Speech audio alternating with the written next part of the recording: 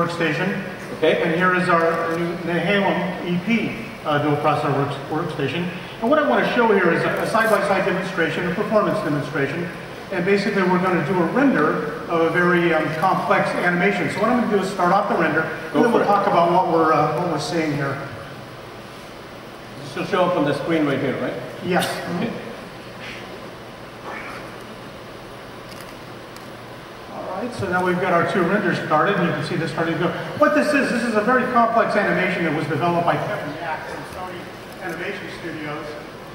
And what it is 4 animations in one, and each animation is embedded with a noise distortion algorithm, which takes an awful lot of computation to not only solve the equations that are part of the noise distortion, but also then to go through and render, what we're seeing here on the screen. And as you can see, that the Nehalem system is going quite a bit faster. And we've seen performance almost 2x faster. Yeah, performance increases of almost 2x on this, and it's a very interesting animation. I mean, what is it? It's basically generated automatically. Each time we run this, the animation turns out just a little bit differently depending on how the noise distortion gets calculated.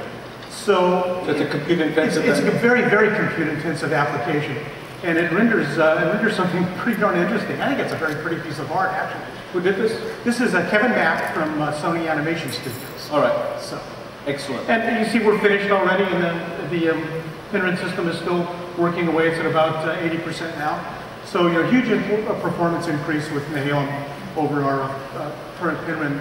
Almost 2x? Almost 2x, yes. Okay. Fantastic. 2x is usually very hard to achieve. Very hard to achieve, and this is a really good sign for Nehalem. Right. I think. Fantastic. Thank you, Don.